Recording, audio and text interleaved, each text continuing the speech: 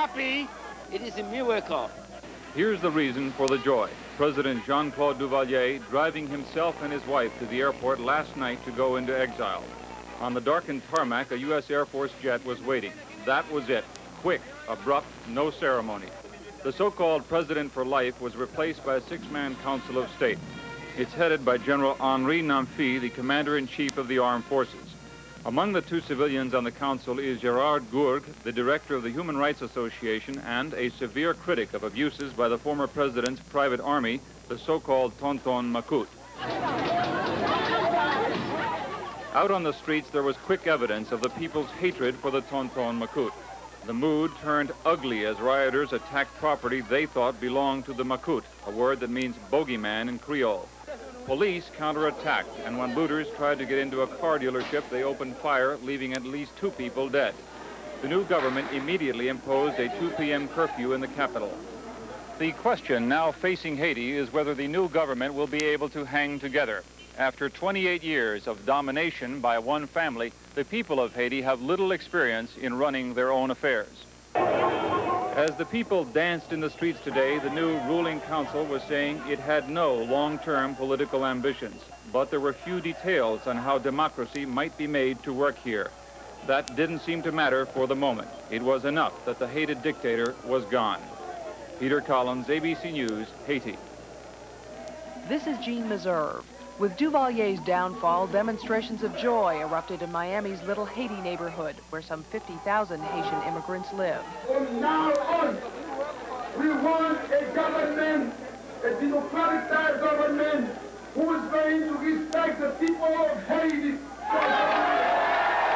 In Boston, outside the Haitian consulate, men and women who had fled Duvalier burned a Haitian flag and smashed pictures of the man who just yesterday called himself President for Life. Official Washington was also pleased. We believe that the Duvalier decision was the correct one. Duvalier's was a repressive and corrupt regime. While the president lived in fabulous wealth, most of his people existed in poverty. Though Washington was alarmed by the deteriorating situation there, State Department officials insist the U.S. did not orchestrate today's events, but it clearly influenced them. By cutting off $26 million in badly needed U.S. aid, the U.S. signaled to Duvalier that his time was through.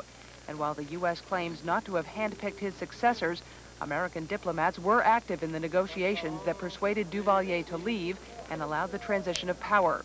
The U.S. also has been involved in talks with other nations to find a new home for Duvalier, and the U.S. did not hesitate to provide him transportation out of Haiti.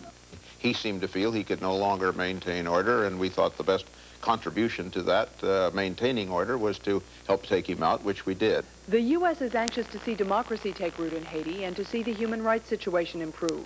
And it has a powerful carrot to advance its point of view, U.S. aid, the same aid that, when withheld, contributed to Duvalier's demise.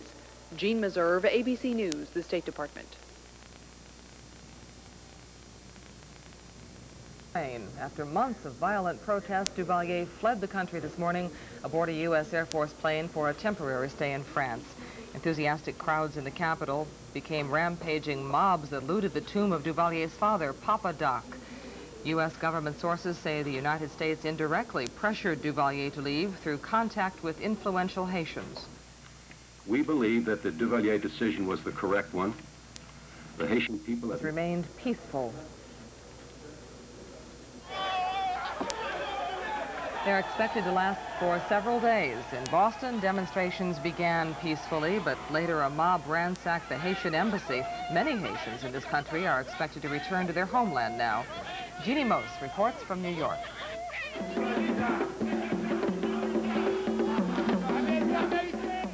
A rhythmic beat came from beneath a Civil War monument in snowbound Brooklyn, and celebrating Haitians talked of being bound for home. As soon as possible, I want to go. I'll be proud to go back there and to see people chanting on the street, welcoming all of those children who have been missing for so long. Eddie Dubiton has been missing Haiti for 19 years. He and thousands of other Haitians settled in Brooklyn, but remained on hold. We have not been building a life. We were compelled to stay in the United States. They miss their culture and their climate, and now that the political climate in Haiti has changed, almost every Haitian we talked to spoke of going home, though they were less definite about exactly what they would do once they got there. I think I'm going to sell my car and my house to go back home. And what are you going to do down in Haiti? I got plenty of things to do. Most said they would wait to see how the new government works, and social worker Eddie Duviton has 2 kids and a wife to consider. She's a little more nervous because she's concerned about the kids. The kids, they were born in the United States and they have friends. They don't know too much about Haiti. But for most who were born there, the dream of returning has never died. For bloodshed in Haiti. CNN's Carol Week has more from the White House. President Reagan gave the go-ahead for an Air Force C-141 transport to evacuate Duvalier and about 24 others from Haiti. But the president says the U.S. did not force Baby Doc out. No, we're watching and hoping, waiting for them to develop something now that will restore order. The decision to leave Haiti was Duvalier's. It became obvious to him in the last few days that he could no longer sustain his government except through the use of force. Administration officials say Duvalier asked the French ambassador in Haiti for assistance out of the country on Thursday, with both France and Duvalier then turning to the U.S. to provide safe transportation. We were simply helping at his request, at the request of the French government, to try to preserve order in the country in a situation in which, as he described it, it was getting very difficult to preserve order. We like to avoid bloodshed and keep a stable situation. But State Department sources say the U.S. did indirectly pressure Duvalier to leave by passing that message through other Haitian leaders. U.S. government sources also say on Wednesday, an emissary of Jamaican Prime Minister Edward Seaga urged Duvalier to get out. On Capitol Hill, there was little regret over Duvalier's departure, but some lawmakers were concerned about the U.S. role. I'm glad he's out. Good riddance as far as I'm concerned. I'm very interested in finding out what has transpired in the last 2 or 3 weeks down there that apparently led to his abdicating his presidency for life, and apparently with some involvement from the American State Department and the American government. White House and State Department officials called Duvalier's decision to leave the right one. The administration says it's still too early to assess the new military and civilian government of Haitian Lieutenant General Henri Namfi, and whether that transition government will push forward to democratic elections. Carol Week, CNN, the White House. Duvalier's departure prompted thousands to dance in the streets of Miami's Haitian community known as Little Haiti.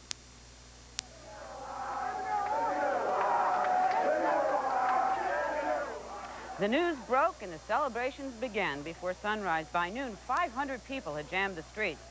This was the 3rd such celebration in 8 days. The first 2 times, the parties were premature, erupting amid rumors that Duvalier had been gone. 50 to 100,000 Haitians live in Miami. Many in the crowd today said they would return to Haiti now that Duvalier is gone. City officials